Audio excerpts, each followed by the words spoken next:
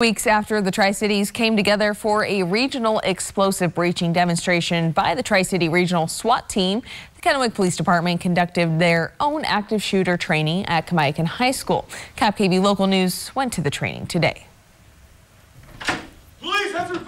Active shooter training, it's always evolving. We learn from every incident across the country and we implement those, what we learn into our trainings. So after every training, we sit down and we discuss how the training went, what we learned from it, and what we need to improve on next year. And then throughout the year, we continue to go back to learning from events and adjusting our training.